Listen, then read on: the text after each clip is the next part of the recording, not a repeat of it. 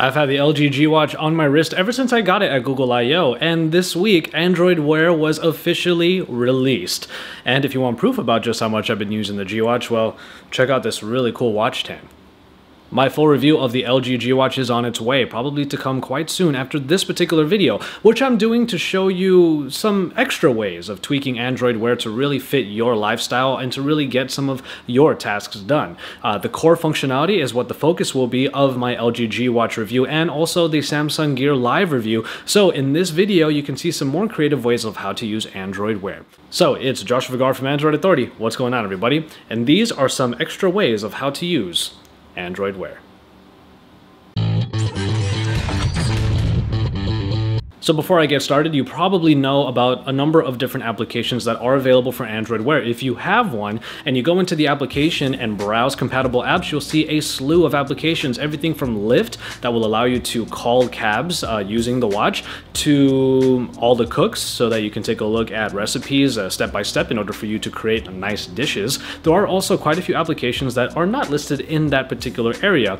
And unfortunately for some of us who really are into Android Wear, we either have to wait for our applications to magically appear on the watch and then we realize that they support Android Wear, or you can do what I do, which is pretty much troll the internet for all the information about upcoming applications. There are two particular places that I go to that some of you may be interested in. All of you Redditors out there, the Android Wear subreddit is doing really well and people are putting up news every day about things that are coming out. Now, Wear Store basically consolidates all of the applications that either support Android Wear or are made specifically for them. Yes, there are applications that you can install on your phone that just are standalone apps that are put onto your watch, and that is kind of what I'm focusing on here in this video. So those are a couple of ways for you to take a look at all the latest that is coming out for Android Wear, and whether you have the LG G Watch or the Samsung Gear Live, you should be able to use all of those and keep up with what you can do on your wearable. So if you were to go to the dictation area, but also tap on there to be able to take a look at the menu, you can go all the way down to Start, and it will show all of the applications you have installed on the watch itself.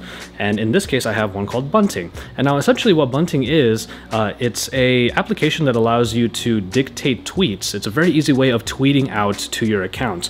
Basically, the application is really simple. All you have to do is just log into Bunting to your Twitter account, and from there, you're good to go. Anything you dictate to this application is going to go straight to your Twitter account. Last night, I put out a tweet that just said optimize, and right now I'm gonna go ahead and put out a tweet just to show you how easy it is to use.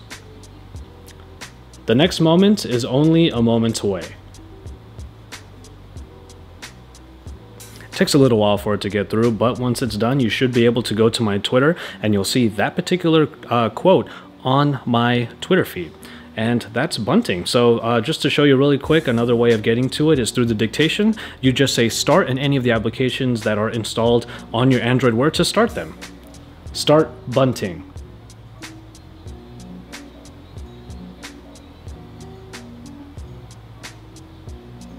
And there you go. Easy way to get to your Twitter to be able to share out to the world. And now the next one I'll show you is called Wearable Widgets. Now this one was just released. It just got its Android Wear support. It's a application that allows you to display, as it probably says in the name already, widgets on any of your smartphones or wearable technology. And in this case, Android Wear is the newest in its additions. Wearable Widgets does have one functionality that I think is really great though, is the fact that it keeps a persistent notification on your phone so that it will always show up here on the watch. Now the reason why that's really great is because one of the limitations of Android Wear is the fact that when you open up an application, like let's say Bunting, like I just showed you, when you're done with it, it goes away. That means you have to go back to this menu or dictate the application opening itself in order for you to get back to it.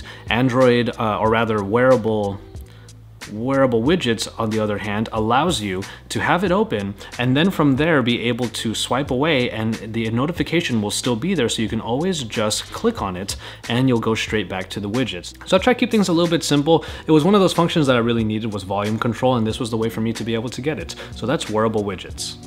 Now, if you were wondering if watch faces can be created and downloaded on there, of course they can be. I'm going to go ahead and just show you one right now, and it's called the binary watch face. This is one that a developer did put together, and it looks really great.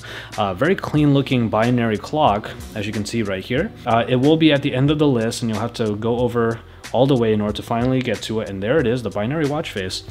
And there you go. There's one thing that I did notice about all of these custom watch faces though, it's that the actual cards that might come up in the prone position here, where you're on the watch face, they can somewhat cover the design. So if you're good about your notifications and you do swipe them all away, then you will get a clean looking watch there. But as you can see already here, it's covering up the bottom row of those binary dots. So it's a little bit unseemly in that sense, but it's not that big of a deal. Something that you just will have to take into consideration. Toggle at its core is able to allow you to change certain settings on the phone, and yes, volume is one of them, but I want to show you wearable widgets as that example. Toggle, the main function that it is able to do that, at least to me, is the most useful, is it's able to initiate tasker tasks. Now, if we head over to my tasker real quick, basically, all of these steps will allow the phone not only to simulate the taps that are needed in order to initiate my playlist, but also wake up the phone and then put it back into a lock screen at the end. That's what the secure settings areas are for. Now, I will tell you that in this particular example, my phone is rooted, and that's the reason why I can run shells like the input taps that are there. Root is required for you to be able to do that. But essentially, what this will allow me to do is be able to initiate a playlist without me ever having to touch the phone, because I can initiate it from Toggle, and easily head down to Toggle, which comes up as a card because it is a persistent notification as well. Swipe over to the right, and there it is, my first action that I'll be able to just tap, and here we go.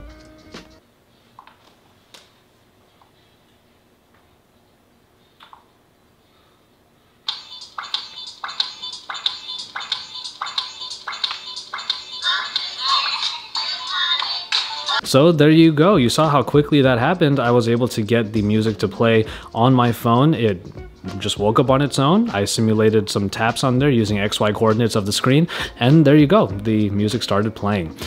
Tasker is one of the most powerful applications for Android, and I just got started using it because of Toggle. And after some tweaking, I finally figured out how to get the playlist to initiate the way that I wanted it to via the watch itself, and that's by just pressing a button in the Toggle area right there.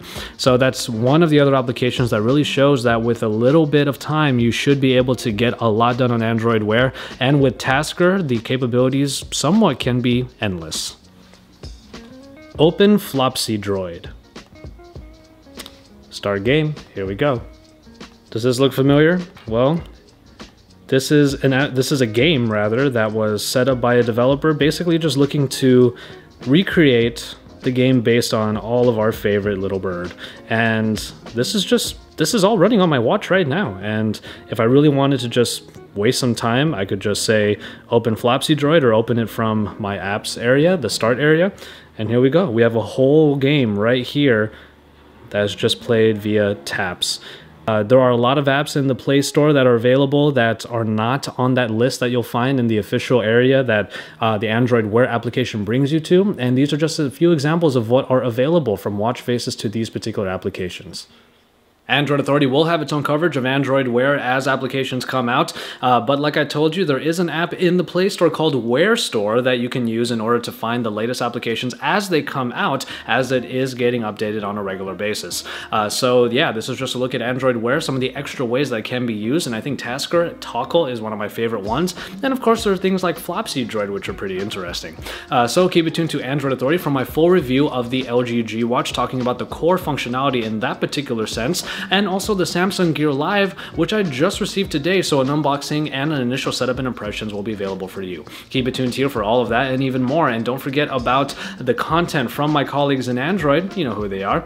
And after that, keep it tuned here and head on over to AndroidAuthority.com, because we are your source for all things Android.